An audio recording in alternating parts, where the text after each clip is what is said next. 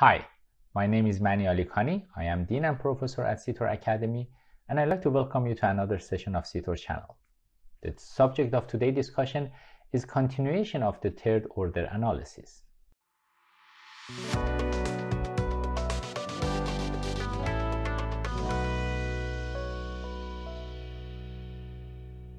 If you remember from the last two sessions, we talked about third order analysis in presence of a sectional round or rectangular flexible wire. Today, we are going to concentrate on the sectional wire, round or rectangular, but rigid. For simplicity, assume two adjacent brackets are well aligned in all dimensions, first order, second order, and third order. Under this condition, if we are putting a piece of round rigid wire, there would be no forces or moment appear in any direction. The wire will be passive. Can we add a twist inside the sectional round wire to produce a third order moments?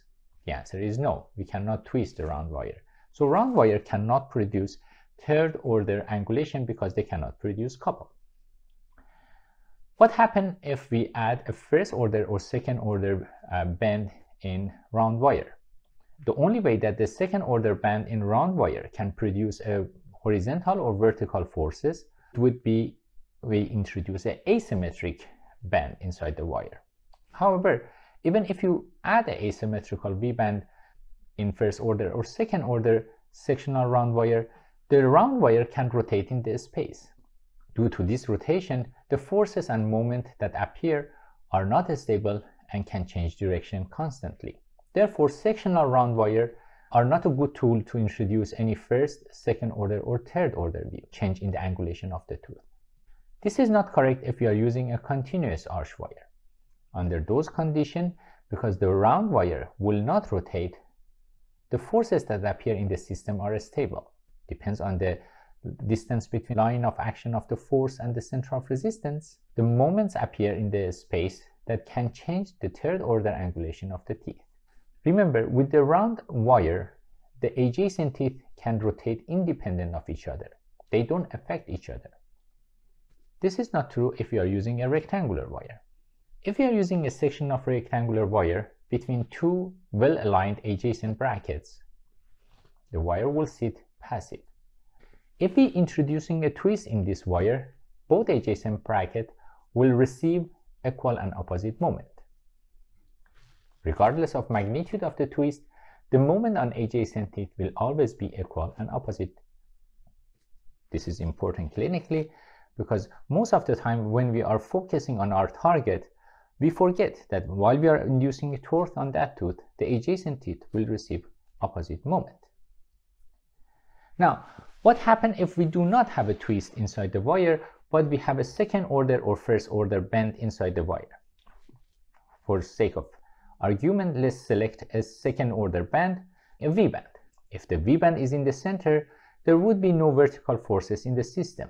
Therefore, we do not expect any change in the third order view. On the other hand, if we have an asymmetrical V-band, a vertical forces appears in the system that are applied to adjacent teeth. Depends on the line of action of the force and the distance from the center of resistance of each one of the tooth, the amount of the moments that appears on each tooth would be different. However, because rectangular wire is rigidly connected to adjacent teeth, each one of the tooth cannot move without affecting the adjacent tooth. Under this condition, if the distance between the center of resistance and line of action of each tooth is equal, in this example, D1 is equal to D2, the magnitude of the moment that appear in the system would be equal and opposite.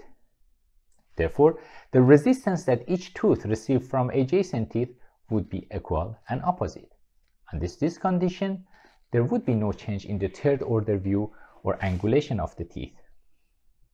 But what happens if the line of action of a force is farther from the center of resistance in one tooth than the other? In another word, D1 and D2 are not equal. Under this condition, the moment that is applied on one tooth is larger than the moment on the adjacent tooth. On these conditions, you will see the moments that is larger will override the moment that is smaller, and both tooth will receive a similar movement but small and move in the same direction. I hope you enjoy this session of the CTOR channel. If you have not subscribed to our channel, please go ahead and subscribe, and please don't forget to press the like button. Thank you.